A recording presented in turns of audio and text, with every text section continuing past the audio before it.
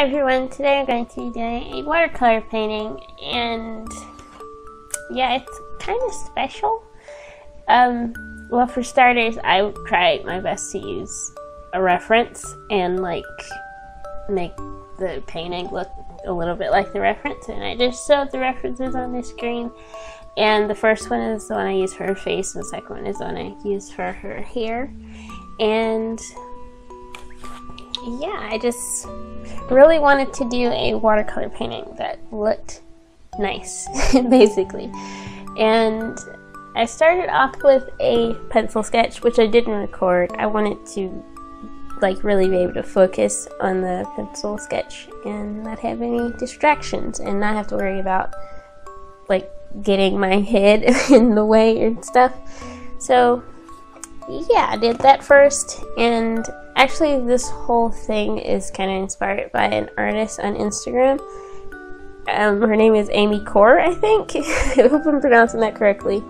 But she does these really cool watercolor paintings, and she also posts her pencil sketches, and the pencil sketches look like the pencil sketches could stand alone as a piece, but then of course she uses the watercolor over top of it, and it just looks really, really cool and really nice. And that was inspiring, so I decided to kind of do something similar to that, which I unintentionally did something like this a little while ago, where I was doing a watercolor painting, and I don't know how I forgot to do the line art. I just did, and I don't know how that happened, but it did happen. And I mean, it turned out okay. I mean, it was okay. So I kind of was inspired by this artist, and then also was like, well, I've done this before, even though it was by accident, so let me do it again. And it's basically how this whole thing came about. And I also wanted to just spend more time on this painting, because normally I work really fast. I don't know if that's a good thing or a bad thing. Well, sometimes it's a good thing, like if I just want to, like for YouTube videos, sometimes I procrastinate, and then I have to, well, I don't have to, I do it for fun, but if I want to keep to the schedule that I have created for myself, then sometimes I kind of have to just something really quick. And I mean, in a way it's good, because now I know how to work quickly, but at the same time, I don't know, I just don't put as much work into a piece sometimes, and I don't use as much detail as I could at times. And I don't know, I just wanted to change that just a little bit, so that's what I did. So the first thing I did was I did the sketch, then I did a wash of color over her face. I also did that differently. Usually I'll do like a flat color over the entire face, and then I'll like add stuff, like go over it with like a blush color and shadows and stuff. But this time I added the blush first, and then I added like some yellow ochre at on top of her forehead and then on her chin and stuff.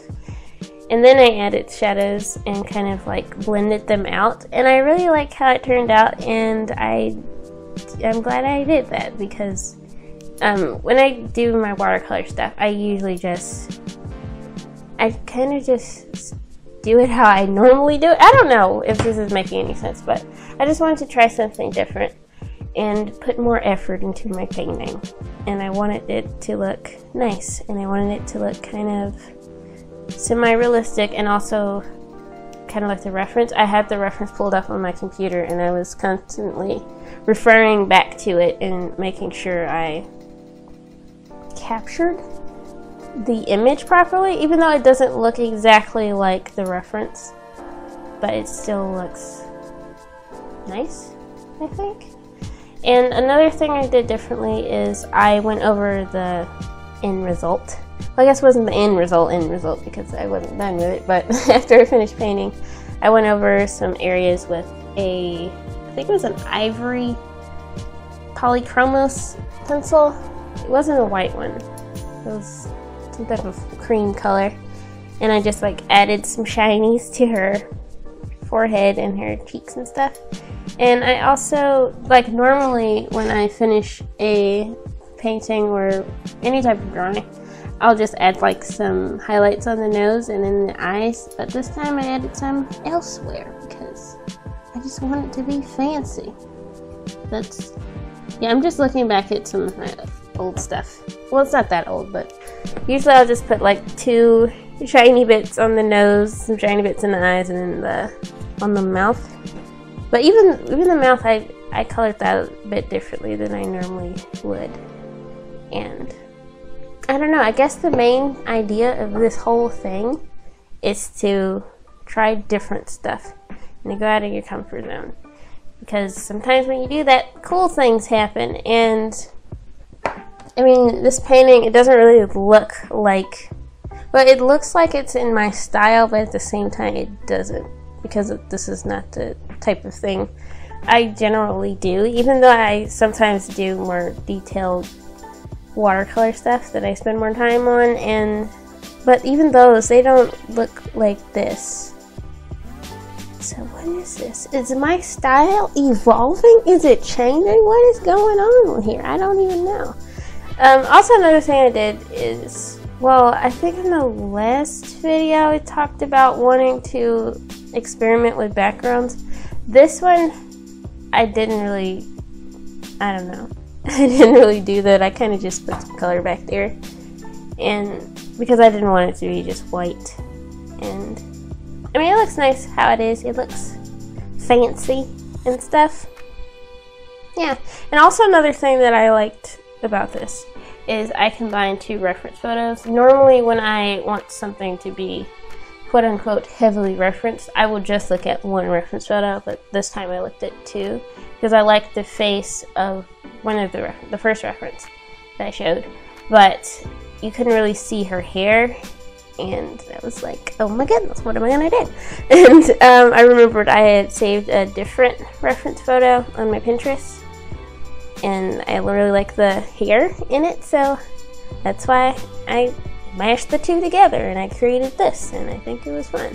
Also, another thing is, well, this is something I struggled with, capturing the skin tone of the reference photo, because her skin was a lot cooler in terms of color than what I ended up creating.